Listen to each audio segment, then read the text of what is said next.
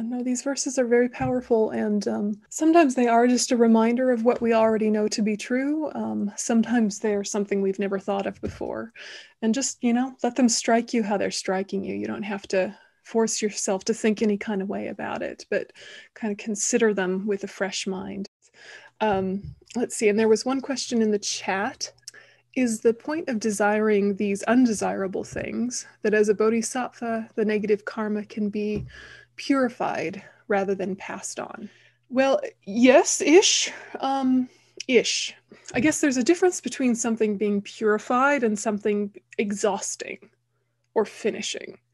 And we sometimes use them as if they're the same thing. Like if you're in a retreat and you have all sorts of obstacles happen, the people at the retreat will say, oh, wonderful purification, wonderful purification. Oh, you got sick at a retreat. That's fantastic purification. You otherwise would have to experience that in a hell realm. You hear that kind of thing at Dharma centers. And it's like, it's sort of true, but to purify it has to be on purpose. Right? To purify it has to be like intentional, with the four opponent powers present or a wisdom realizing emptiness present or something like this. To be exhausted, that's kind of what's happening with us whenever a bad thing or an unwanted thing or a suffering thing happens and we don't react with a negativity. So if someone criticizes us and we don't criticize them back, it doesn't mean we can't be assertive or we can't have a discussion about it, but it means we're not retaliating. Or you have a headache and then you're also grumpy. And you think that having a headache and being grumpy are the same thing, when in fact they're two separate things. You're just used to smooshing them together. So every time you're grumpy with your headache, you're kind of creating the cause for more suffering in the future. Every time you have a headache and try and keep control over your state of mind so it doesn't affect your mood negatively or your actions of speech and body negatively, then that one finishes. That seed finishes or exhausts. So as a bodhisattva, we shall have such a positive state of mind that it kind of prevents most of our negative karma from getting germinated. Think of karma as like seeds. And when we have a positive state of mind, that creates a very powerful condition for mostly positive seeds to be the ones that ripen. We still have the negative seeds, they're just not getting watered. So that's good news in a sense, in terms of a comfortable life. But in terms of the path, we need hardship in order to develop. And so for a bodhisattva, when they meet a really difficult person who is really hard to live with or work with, they're delighted, because normally life is so lovely for a bodhisattva because they're only sprouting their positive seeds. They're like, oh, here's my chance. That's a hard one. I can practice patience now. Hooray. It's not like they're seeking out hardship. It's that they know they have the seeds for hardship in their continuum. And when they come up and you deal with them well, they finish and you're not creating more. Excellent. But even more significantly is the mind training that happens in response to the hardship, because that's creating positive karma, not just getting rid of negative karma. So the two can be accomplished simultaneously, right? You can either just be patient with suffering, or you can be patient plus, with a bodhicitta attitude and, really expand the practice. Does that make sense? So, it's like, yeah. And, of course we want preemptive strike as well, and to purify before negative karma arises as suffering. But if you're someone who has a lot of really excellent conditions and you're surrounded by quite friendly, polite people, and there's not a lot that is getting to you, it seems like it's the perfect condition then to practice, because, you're not having all this interference and interruption and obstacles. But then if you think about the times in your life where it's been a bit rough, that's when you actually did practice, Like a lot of people think they'll do this and this and this amazing thing once they're retired, but once they're retired, they just kind of blob out and get kind of semi-depressed. Like it takes a little bit of something to keep you motivated, because our nature is kind of to fall into a heap when things are easy. Yeah, or to create drama when things are easy. So hardship is very useful to us. You don't have to frame it as hardship so much as maybe challenges you can rise to. And you can give yourself those challenges, or you can see the challenges that are already in your life and approach them from that perspective. To develop the mental fortitude. Yes. Yes, exactly. Yeah. Resilience and strength. Yep. So gradually at a speed that's not going to create a whiplash or a reaction that's negative or some sort of internal rebellion. Yeah. So, okay, so we did aspiring bodhicitta. Now we're going to do engaging bodhicitta, which is the more hardcore. So we did this one. And now when we go into engaging bodhicitta, or the bodhicitta of application, it starts with relative bodhicitta and the meditation practice of exchanging oneself for others. Okay, and then later it's going to go into the 6 perfections, etc. And so verse 11, the practice of all the bodhisattvas is to make a genuine exchange of one's own happiness and well-being for all the suffering of others. Since all misery comes from seeking happiness for oneself alone, whilst perfect Buddhahood is born from the wish for others' good. So if you were talking to viewers who had never heard this worldview, how would you explain it to them so that they wouldn't think that it was an invitation to become a martyr?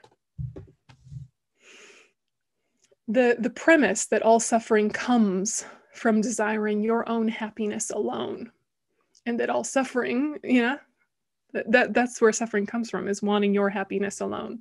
Do you agree? I mean, maybe logically you agree, but experientially? And no, I think it makes, demonstrable sense. And I think of one thing in particular, when I get gripped around money, I've gotten, I have the good fortune to have enough that I have my basic needs met. But when I get gripped around money, I've gotten into the practice of, as soon as I have that, I find a way to be generous, and how immediately just the kind of just goes away. So it's, like that feeling like I won't have enough, I can immediately get rid of by, it comes back endlessly, but, it's delicate. Yeah. Like within what you're describing, maybe a little bit, or no?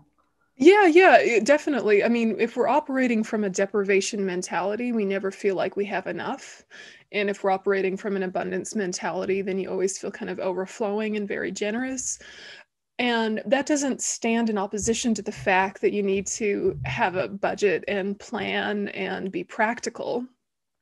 And sometimes, especially really young people that come to Dharma centers, like in their late teens and early 20s, they think this means give away everything. And then they become like a burden on the Dharma center. And we're like, all right, let's find you a shirt, and, it's like they miss the point that it's a mentality rather than the behavior, and that the essence of generosity in Buddhism is the intention to give, not the actual giving. The actual giving is excellent, but it's a byproduct of a mentality that's far more important, because the highest form of generosity is to offer dharma, or timely advice when asked, and then loving kindness and compassion, and then offering freedom from fear, and then the lowest form of generosity is material goods. So those are all forms of generosity. The first 3 are non-material at all. And the real generosity is the intention, which is why we do these like offerings like I have. The Buddhas don't need me to make offerings, do they? They're happy, they're fine, they don't need water, right? They don't need me to placate them either. They don't need me to say, oh, I'm very bad and low, here's some water, please, Buddhas, help me. Like they're helping regardless, they don't care. It's about creating a pattern in my mind that offers something I see as precious, but doesn't trigger the tug of miserliness. So water is very precious. I hold it to be precious, but it also doesn't freak me out to give it, because I know I live in a place where I have lots of clean water. So it's enough to create the pathway in my mind of everyday generosity, so that hopefully in my daily life, when opportunities for generosity arise, I'm like right in there spontaneously giving without having to stop and think and get myself amped up to do it. I just do it because it's already a habit. And I do it for these objects here because they represent my path, and we become receptive to what we respect. But I also like try and make dinner for my family sometimes. It's like, don't get lost in the behavior or the outward expression. It's about the mentality. But don't think you can only have the mentality and never let it have an outward expression. Yeah. Yeah, so this whole premise of equalizing and exchanging self for others and working for the sake of all sentient beings, you're not leaving yourself out. You're not saying all sentient beings accept me. You're putting yourself in the correct perspective. Yeah. And when you put yourself in the correct perspective, there is less pressure on you to get your own kind of well-being under control. Your own well-being actually happens a lot more fluidly. Use whatever example you like, but the idea is that when you expand your mind to think of the group, you're not excluded from the group, and your own basic needs get taken care of. But whenever there's something that is uncomfortable or inconvenient, it doesn't worry you as much when you're holding a bigger picture. When you're holding a smaller picture, your own needs becomes a lot bigger deal. Right? Just like in your own personal life, if you have everyday annoyances and then something really big happens, like a birth or a death or a new job or a move, a lot of the little things kind of fade to the background just naturally, and you don't worry about them the way you do when life is kind of normal and ordinary. So even for yourself, when your mind is more expanded into something bigger and more significant, the little everyday annoyances shrink down to their correct proportion, or at least smaller. So this is what His Holiness means when he says wise selfishness, that it's in your own best interest to think of the group rather than to think of the individual. It's the opposite of America first, right? It's the opposite of America first, which we know can sound very reassuring and soothing to people who have a deprivation mentality. Yeah, it's very reassuring to think, okay, us first, then maybe we'll think of other countries, but I feel deprivation, so me first. Whereas if you're not identified with that sense of deprivation, you think the world and everything that helps the world helps this country. And it's like, it's not like you're leaving out the country you live in. It's recognizing interdependence. And, we're not healthy until everybody's healthy. To equalize and exchange self for others is the heart of Lojong practice, thought transformation practice. And so there's just a couple key steps. So the verse 11 is where it's kind of explicitly pointed to, but the whole rest of the text is kind of implied. So what you do, and this is just from the Lam Rim, for those of you that know about the Lam Rim Chenmo, the first thing you do is you contemplate the benefits of exchanging self and other and the faults of not, which is very straightforward. It's intellectually very easy, but it can be emotionally quite confronting, especially when you consider the faults of not cherishing others. So if you were to do this, just this one point as its own analysis, how do you think you would approach it? The benefits and the faults. And you're to sit down, okay. How would you meditate analytically if no one was guiding you? Well, I mean, I guess it's what you were talking about. The idea that if you have like a glass of water that gets disturbed, gets jarred, it's going to get super disturbed. If you have a big lake that has a little disruption, if you drop a rock in a glass of water, it's going to spill everywhere. If you drop it in a massive lake, it's not going to be disturbed. So the more vast you can sort of make your mind and your sphere of concern, the more the less disturbed. And as you keep saying, kind of like right sizing what's occurring, and then on like a practical level, from the level of interdependence, I don't know that this is exactly right, but I have to care about the whole world, or I'm never going to get to go anywhere because we'll keep having this pandemic, like we are all sort of, I mean, I don't think that's exactly this, but there is a sort of enlightened self-interest in other people doing well too. I don't, I don't know that that's what this is, but that's what came to mind. Yeah, no, that's the kind of process you want to do is you want to relate it to something kind of tangible and something that's, in the news or in your life or in your experience and tie it to that in some way so that there's some kind of like making it personal. So you can think, okay, the benefits of cherishing others for myself are what? For others are what? And then you switch. The faults of not cherishing others to me are what? For them are what? And you just think through it analytically. So before you start, you just have that structure in your mind. I'm looking at self cherishing and I'm looking at it from my perspective and the worldwide perspective. Okay. So you set your bodhicitta motivation and then you walk yourself through those steps. And then you come to the conclusion that you already know you're supposed to come to because you already agree with it, but you're coming to it more deeply with deeper resonance. So what you would do is you would say, all right, so first of all, do I even know what cherishing self means in Buddhism? All right, let's just sit with, what is it? What are we even talking about?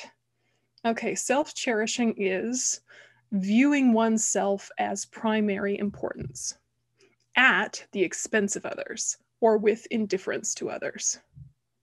So like I mentioned yesterday, the little kids on the bus with their backpacks and swinging them around and, knocking each other over, not meaning to, but just with total indifference and kind of oblivious to their impact on other people. So you think, okay, when I am my most self-cherishing, what is it like? And just think to yourself. So kind of half meditating, half reflecting, just kind of think, when you're at your worst, like when you've committed to your self-cherishing, when you're in it, the mood has stuck, what do you say to yourself? How does your body feel? And it could be that your thoughts speed up. It could be that they slow down. Doesn't matter either way, just know. Could be that your body tenses up and you get really speedy and busy and tight. Or it could be that you become a total flop like a house cat and just kind of drape yourself over furniture and can't be bothered. Doesn't matter which, just know yourself, When you speak to other people, when you're very self-cherishing, is that when you get very blunt and brisk and task-oriented and just get it done? Or is it when you get kind of passive and whatever and kind of and like that? Or do you get kind of needy and like hungry for validation and am I good? And you're asking, am I good in a million different ways? Do you snack? What happens? Like, because everybody's very different in the style that their self-cherishing looks like, but it's different to you when you're very rational, grounded, centered, and altruistically motivated. Can you find a distinct difference in your own way of being when you're very self-cherishing, in a mood, and when you've shaken your head clear of it and you're actually grounded and kind of like, quote, back to yourself? Does anyone not feel like there's kind of two sides of themselves? Yeah. Yeah. So, self-awareness is key because we all have heightened self-cherishing behavior and less heightened self-cherishing behavior. And the sign that something like self-cherishing is driving is when the mind is not peaceful, when it's agitated in some way, or it's disassociative in some way, but it's not kind of sharp and clear and present. Like when you're having, I don't know, an interesting conversation with a good friend that you don't have to prove anything to. Do you know how you are when you're having a conversation like that, right? Where you're just sharing ideas and enjoying each other, but no one's trying to win or prove or anything. You're just loving each other's company and bouncing back and forth. So you're kind of focused and you're clear, but you're also quite relaxed. That's kind of like your good side, right? That's like you at your best. Fresh and sharp and clear and kind. We all have that side. Use whatever example helps you get there. And then you think of your dark side, and when you want to, pull the covers over your head and tell the world to go away. Yeah. Or you want to run around and fix everything because no one's doing anything right and you become a total control freak. You know, we all have a stylistic version, but you have to know the difference. And when you sit with this, you ask yourself, how does this hurt me when I'm like this? When I'm in this negative self-cherishing, how does it hurt me? I feel alone. I feel disconnected from humanity. I don't eat right. I don't exercise enough. Or whatever you do. And you think, yeah, right. There's a huge disadvantage to me when I'm full of self-cherishing. And then what do I do to other people? Do my family and friends feel alienated, less connected, more judged? You know, how is it for them? And you just kind of imagine, because maybe you don't know exactly, you could ask them. That might be a painful conversation. But just like imagine, like, what is it like for them when you get like that? You know, and you think, oh, yeah, right. And then how is it for your workplace? And how is it for your neighbors? And how is it for, I don't know, whatever. And you think, right, it is rough on them when I'm operating this way. It is rough on them. And then you think globally, what's the disadvantage when world policies are dictated by self-cherishing, when world leaders or governments are making their choices based on self-cherishing? And then you can think of any war that ever happened or whatever, right? So you go, okay, definitely self-cherishing is a fault. Chunk. You already knew that before you started. You already knew that, but now you re-know that. You know, you're bringing it right to the forefront. You're not letting your own wisdom kind of slip through your fingers. It's like you're repeating your own wisdom and it's sticking more and more solidly.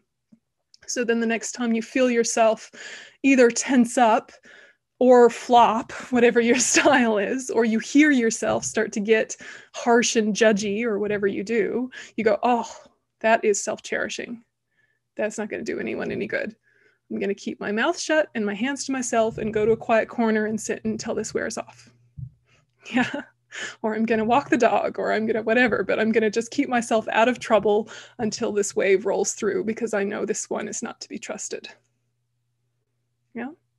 And then you shift. What are the advantages? Like, what is it like when your heart opens? What is it like when you're considering the welfare of others? And really, you know, maybe around the holidays, you become like a wonderful hostess and you think, what's a beautiful meal that everyone's going to love? Or what's a whatever.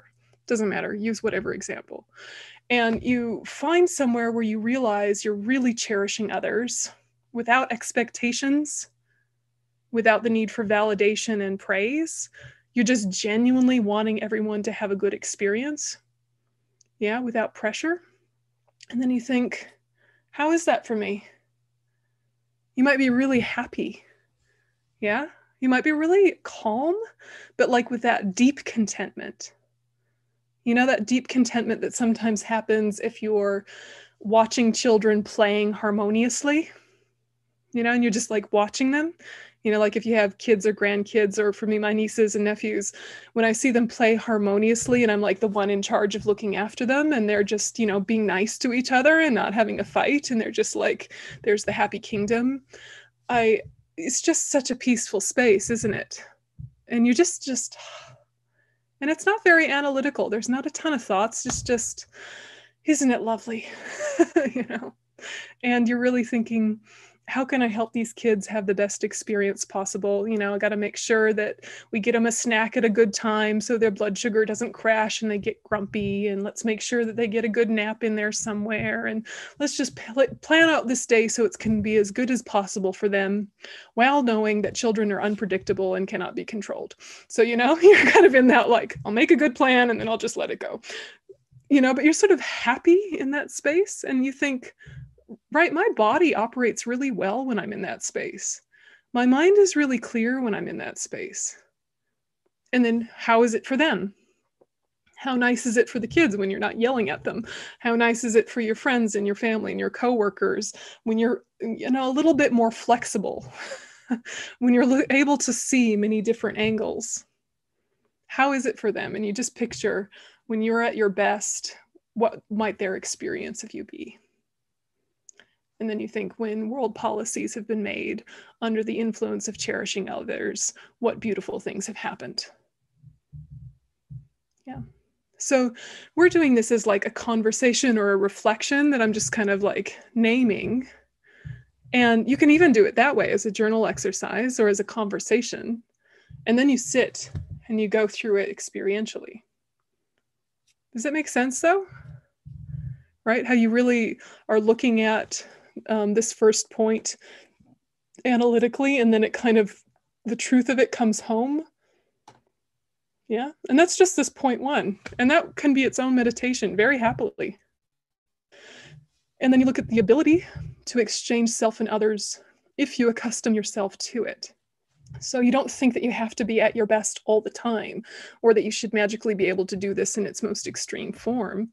They say if you're really, really self-cherishing, what you do is you like get something that you like, you know, like say it's a, I don't know, carrot or something. This is the striker for the bell, but anyway, you take it in one hand and then you give it to the other hand. Right? Like if that's all you can do, it's at least starting the new pathway.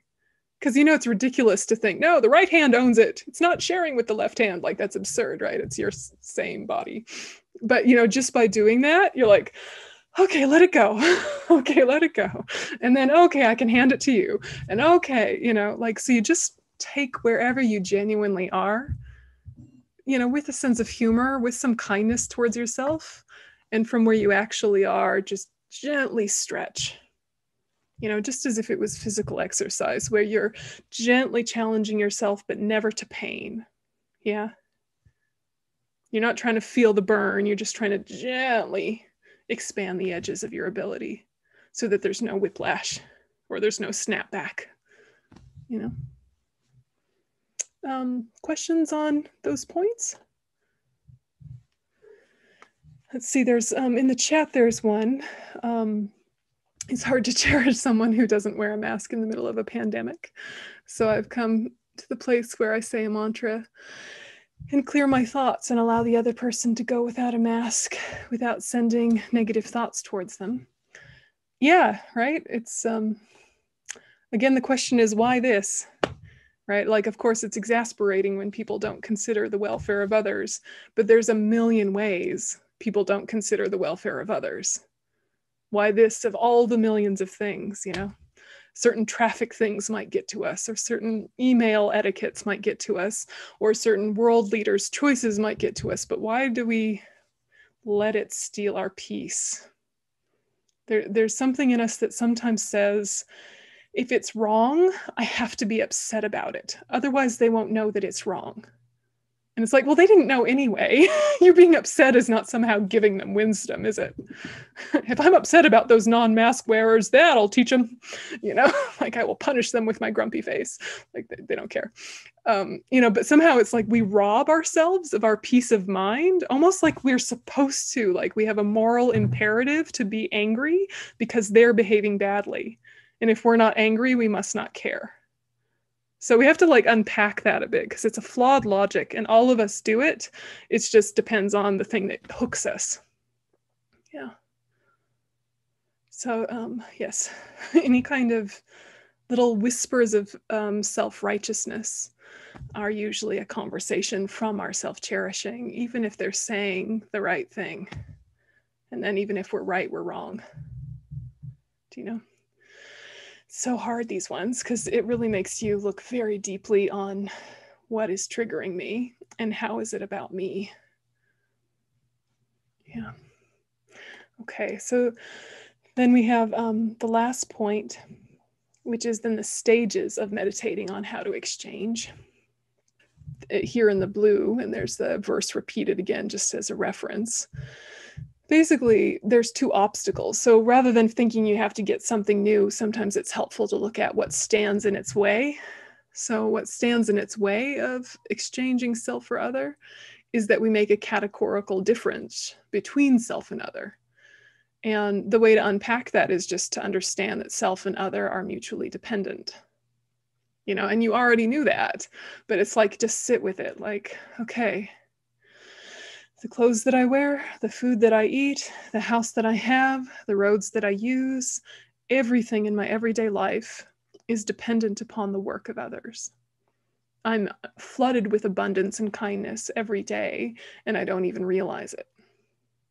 and how quickly things would break down if you were the only person on earth.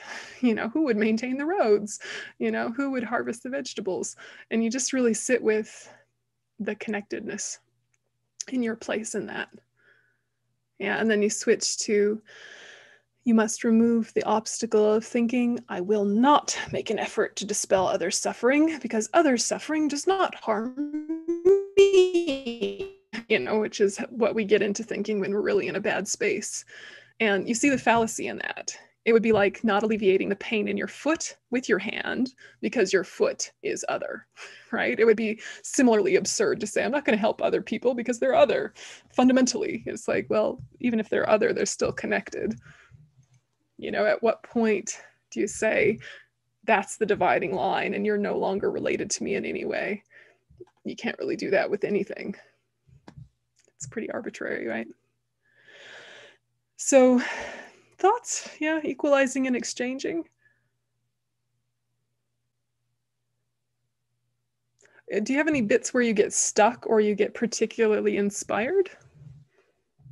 I think I get a little bit scared every time this happens, that I know that this self-righteousness is a big one for me, and that it's I like it. It feels good to me. And I've spent 49 years constructing this ego. And so every time there's something that I'm going to need to that I know I need to let go of, it's scary. It scares me, even if, so I just was having that like, well, now what am I not going to care about? Politics, I'm not going to care about the world, so those things come up for me when and then the other thing that came up for me was when you were talking about, I had these two images of what it's like when I'm self-cherishing. And the one is just kind of in this, like the movie scene where the person's being shot at by all these different directions. And they're just kind of, and the other one is like the movie star coming out of the limousine that's, just making sure the angle's right for the photo. And that's like my two kind of like ways that I exist when I'm in this really sort of grippy thing. Yeah, so, no, that's perfect to have a visual. They're mine, they're a mess, but they're my mess. So that it can be kind of scary to let go of. Yeah, you have to think of self-cherishing and its habits as the same way that you would think about maybe like skin cancer. It's there, it's on you, but you're not like, oh, my skin cancer, I can't get rid of my skin cancer, it's part of me. No, you'd be like, get it off, freeze it now, quick, before it spreads. That's the way we want to think of self-cherishing. It's like, sure, it kind of came from you in a sense, but it's not you. And what's more, it's going to make you sick. Get it off, cut it out. And it's not like you stop caring about the things that you care about, it's you're caring about them differently.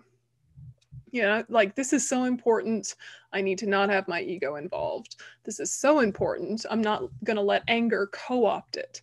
This is so important, I'm not going to get into competitive thinking that says I have to win the argument. I'm instead going to shift to, how do we collaborate to a solution, and shift my mindset because this is so important. Like, it's too important for me to ruin it with my same old angry feeling. Yeah, you're just upgrading the way you care.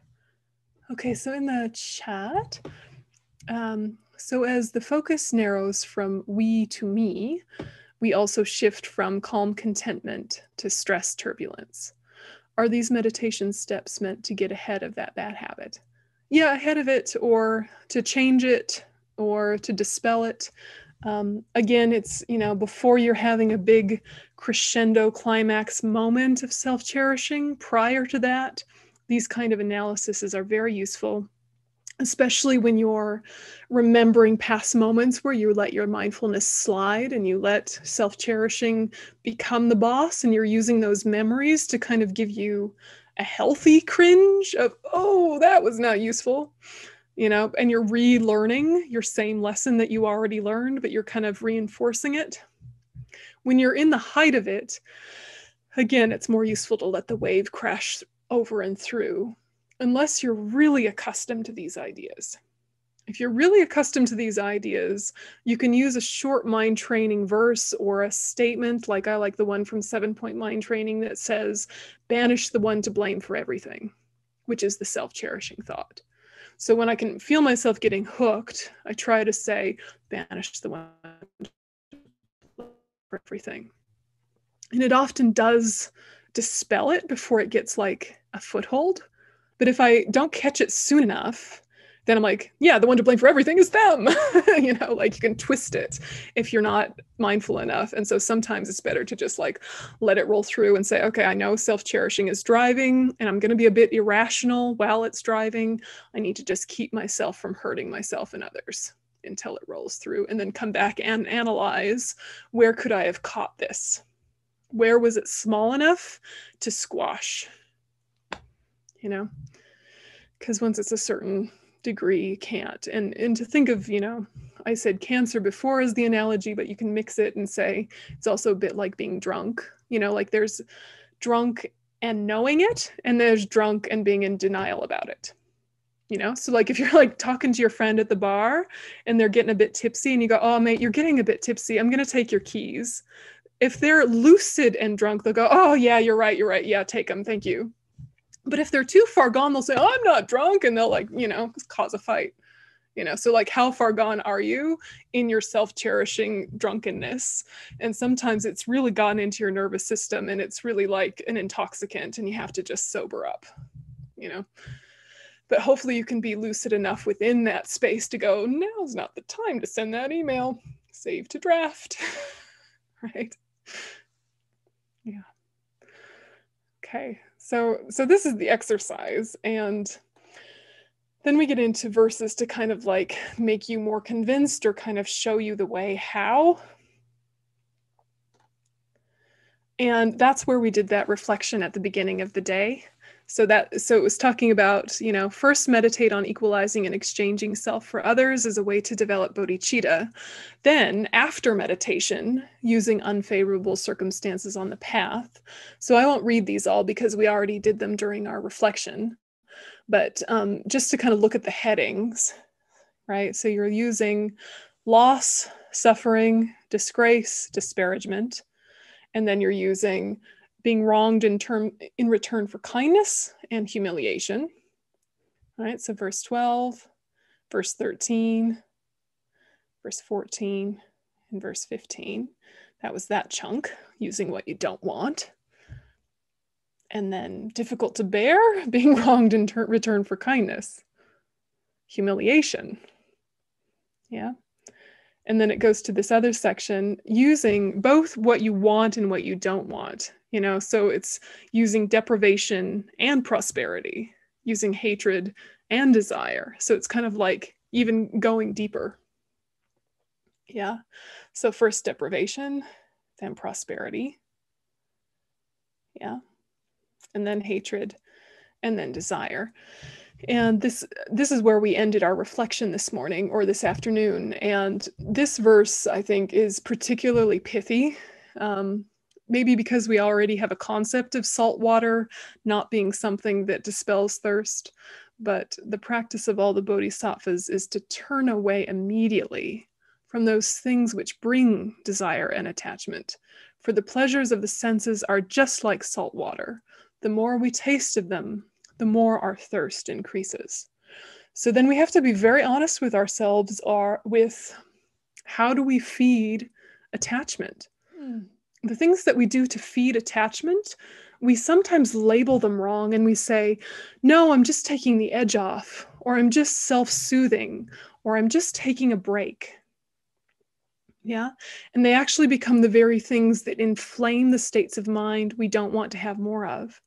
The modern day example that particularly Gen Z, I think, suffers with, but probably it's more prevalent than that, but they don't talk about it, is people's porn addiction.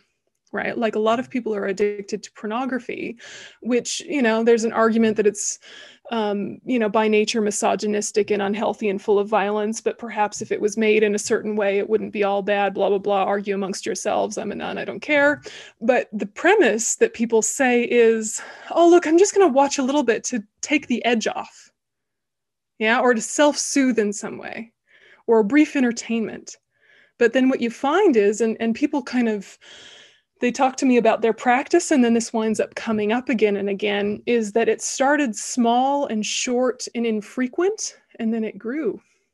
Longer duration, it got more frequent, and the porn got weirder and more violent or more damaging in some way. It needed novelty to bring about that firing of the neural pathways or whatever sort of, I don't know, mental chemicals get released, right? And young people are better at talking about this than older people because there's not as much shame for them, which is great. But the problem is still there. Yeah, that what you're telling yourself is a big lie. That I do this to soothe or to entertain or to take the edge off, when in fact what it does is inflame the problem, and then it's never enough. And all addiction is like this. It doesn't matter what the substance is, whether it's substances of the eyes, mouth, veins, whatever. Like, this is what happens, is that you're trying to get the chemicals in your brain right, and maybe it's a response to feeling lonely and isolated. Maybe it's a response from trauma. Maybe it's a way to settle certain things that are disturbed within your body. And that is worth huge compassion. Huge compassion. And anyone with any kind of addiction deserves huge compassion and never judgment about the form their addiction takes. The form their addiction takes makes sense given their context. We got to forgive each other for being weird. But what this verse is talking about is, for you as an individual, what does your addiction look like? It might just be benign, like chocolate. It might just be have a chocolate addiction and say, I'll just have one Hershey Kiss to take the edge off. And before you've even finished one bite, you're anticipating the whole package.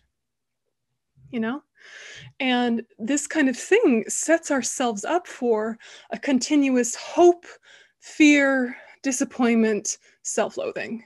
Hope, fear, disappointment, self-loathing. And, some of the forms are less radically detrimental to our health and relationships than others, but it's the same problem in the mind that we all need to look at.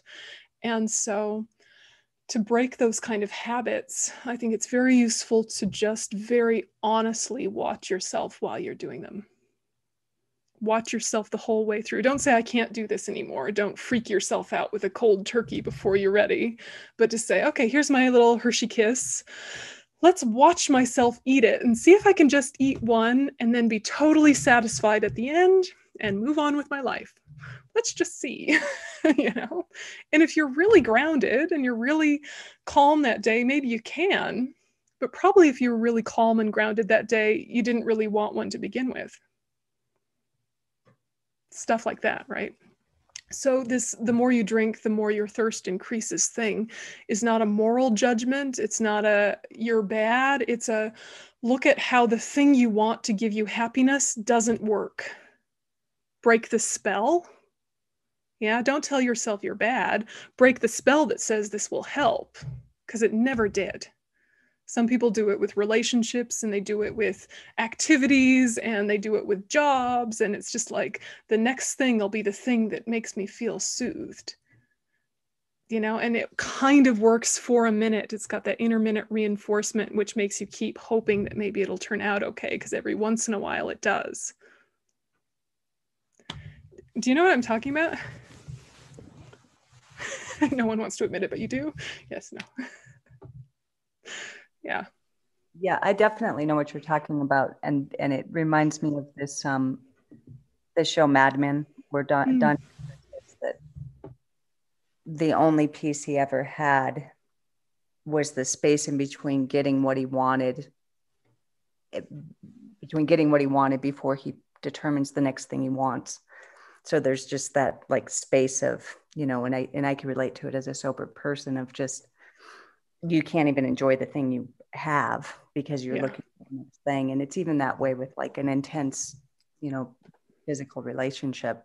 Yeah. Where you just have this, and then it's just, you're immediately like, when can I have it again? And, there's no peace in it, even though it's very pleasurable. It's just this like intense grasping. Yeah. Yeah, exactly.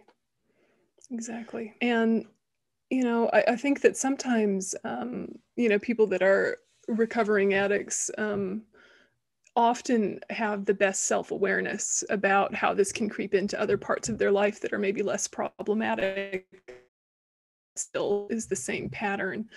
It sometimes helps to have like gone totally to the dark side for a bit and be like, whoa, okay, no, that really didn't work out. I tried thoroughly and it did not work out.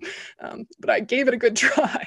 The ones that come out the other end often have that great self-awareness. And so, if we haven't gone to that darkest extreme, to have kind of the kindness with the honesty that looks at things that are socially acceptable but are still the same problem. Why look at it? Because it is disempowering you from real joy and contentment that's stable. It's also the sort of thing that makes you self-focused and unaware of the needs of others. It hurts you. It hurts others. That's why we're looking at it, not because anybody's bad. It made sense at the time, whatever it was. Maybe it's something so benign. Maybe you read books before you go to bed, and then you get hooked in the book, and then you stay up too late, and then the next morning you're groggy and grumpy. That doesn't sound like self-cherishing. That just sounds like a sort of a habit that you've done your whole life. Yeah, I like to read before bed. It relaxes me, but sometimes I get hooked into the story and I need to see what happens next and what happens next, and I stay up too late, and the next day I'm tired and grumpy. So what? I'm only hurting myself. But are you? You're depriving the people around you of the best of you.